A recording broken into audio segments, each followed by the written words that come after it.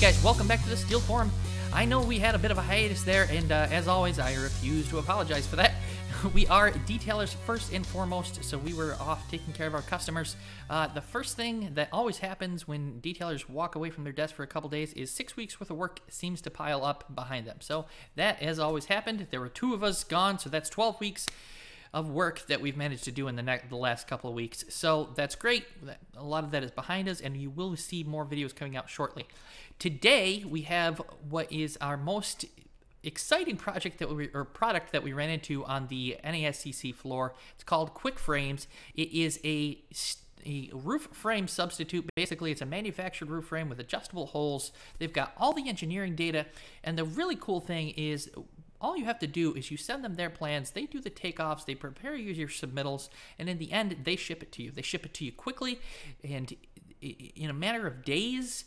And by the time, when you see what these things cost, at the end of this video, we do have cost information, you're going to have to think about these things seriously.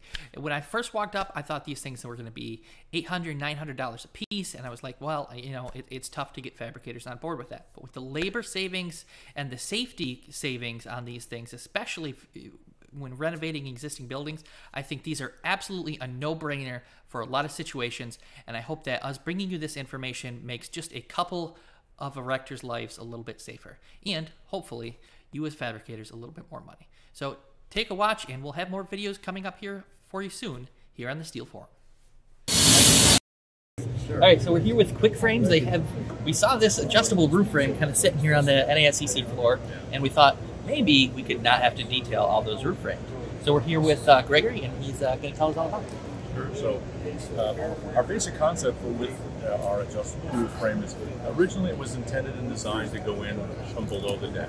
That's how this whole thing started. Is the man who invented this product, he was an iron worker and welder, and he was laying upside down, welding in angle iron up, in an existing structure. And a piece of slag fell in his ear, burned out his eardrum. And he's, like all ideas, there's got to be a start, genesis, right? And he said there's got to be a better way, and so he came up with this concept of a system that it installs from below. And what that led to then was the ability not only to do that, but he said, I'm so tired of having to deal with coping back, trimming off, all the other things that go on when the as-builts versus the frames as they're detailed by you guys and as they're delivered by fabricators don't match what actually is out there in the field. Right. And so what we ended up having is a system that is intended to go in front of the roof in either new construction or tenant improvement, and both sets of rails are adjustable, typically 8 to 10 inches in both directions. And that allows huge changes in the industry, including for your folks in the detailing world. All we need to know from you now is the location of one corner of one rail and essentially the dimension running parallel to the joist. And from that, we can do a simple takeoff. There's no need for detailing. We provide drawings to the erector and fabricator who's purchasing the product, and from there they locate one corner, they install a set of rails, install the other rails, install the intermediate rails, and they're out. Our installs in an open space like this, this conference center here, you could probably get, if you've done a few of these, 15 minutes. Yeah, this looks like legitimately something I could put together in my home. This looks like a kit that I would look at that simple. It is. And one of the things on our website is we show videos of a complete install. And Chase over here is doing it. It took him 8 minutes. Now, granted, he's standing on the ground, he's not up in a man. Sure. But nevertheless, he wasn't sweating doing it. So it's a concept that, yeah, you're right. And that's another benefit too. Is if you're a general contractor or you're someone who's hiring out the work to get this stuff done, you don't have to hire a welder. You don't have to hire somebody to do all the fire suppression services. I was going to say, no fire watch. That's right, no fire watch, as well as no blankets. How many Walmarts are there that run 24/7 and they still need to have new units put in, or changes to units that require new structural framing or whatever. And you can be in that store can stay in production and not have to cover all our merchandise or wall off huge sections of the store while a frame of ours is being installed, because it's very localized. You just need to get space for a man lift, get up and you do it. Right. So a couple of important questions. I assume there's engineering data. There is. And one of the things that we do is all of our frames are pre-engineered. Our structural design firm is licensed in all 50 states. They've done a set of calculations for us, and the calculations are based on a standard building design. In our case, our standard building design is 20 dead, 20 live, 20 snow. That doesn't fit everybody's needs. You have higher snow loads. Maybe you're in Dade County and you've got 175. We're from Rochester, New York. We know about snow loads. You've got snow loads. Okay, very good. And my wife was actually, she grew up in Batavia. Okay. So, yeah. What we'll do then is, in the case where you've got a building design that doesn't meet our standard criteria, we will, at no cost to the end customer, provide a set of sealed calcs. And what those calcs will be is, whatever your building design criteria are, showing the loading of our frames for the sizes that are needed.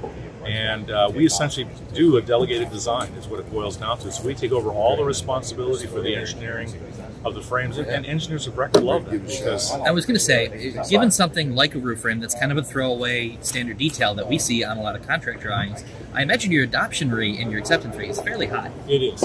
It's very, very good.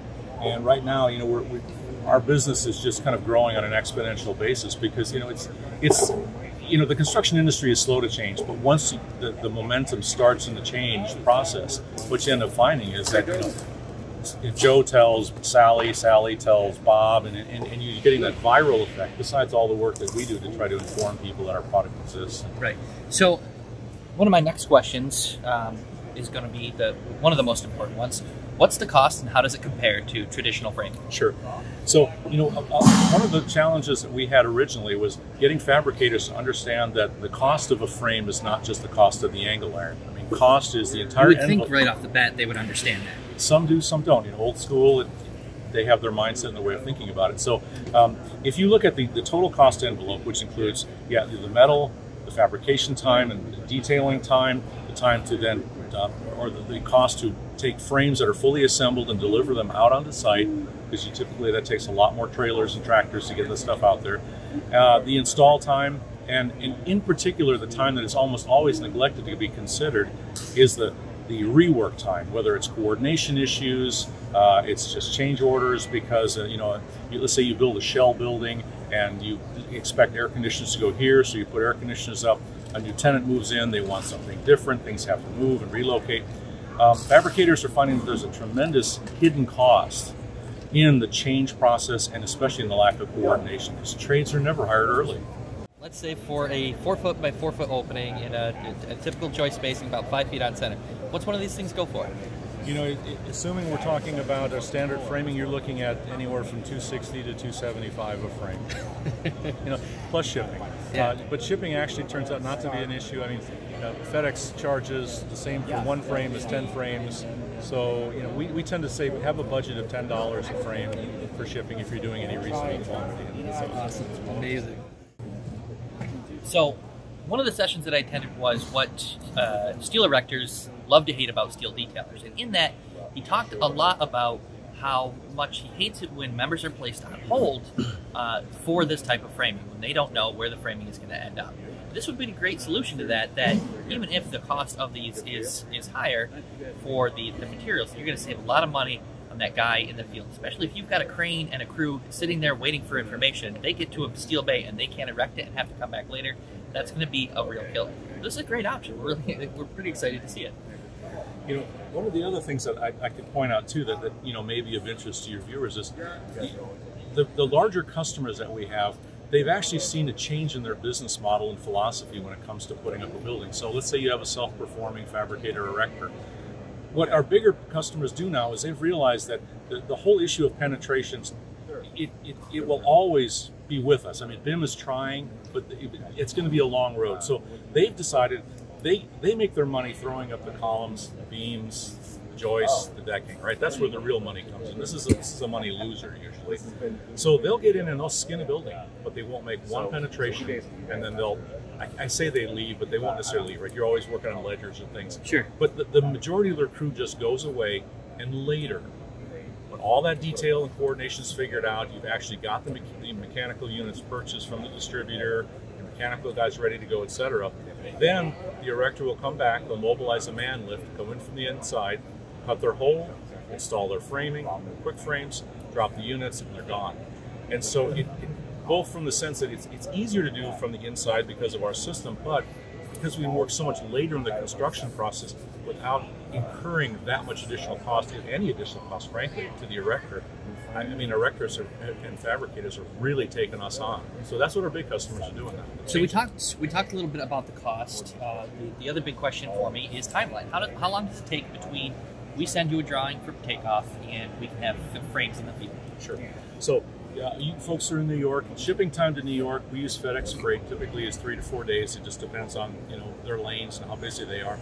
In terms of getting takeoffs, if you're talking about a typical job, say 25, 30 frames, and not some giant warehouse where you've got hundreds and hundreds of frames, you're normally going to get your quote back in less than 24 hours. Usually we do those in 3 or 4 hours. And then in terms of time for us, if we're getting the go-ahead from the customer to manufacture the frames, we don't fabricate our frames, they're manufactured. And so as a result, we've got production lines, tooling, machinery, and so we spit these out in large quantities every day. We maintain inventory, so it's not uncommon for a person, a fabricator, let's say, or a general contractor, to call us in the morning and say, "I'm in Florida, I'm in trouble, I need 25 frames," and the frames are on the truck that afternoon. Awesome. All right, Greg, thank you so much. It's been really interesting. I see the website is quickframes.us, and the phone number, we'll put it in the show notes, obviously, but make sure to reach out to them, at least have the information on hand so that when you get into a project, you can help your customer, whether it's the architect, the engineer, the fabricator, or even the erector. Thanks for visiting us again on the Steel Forum.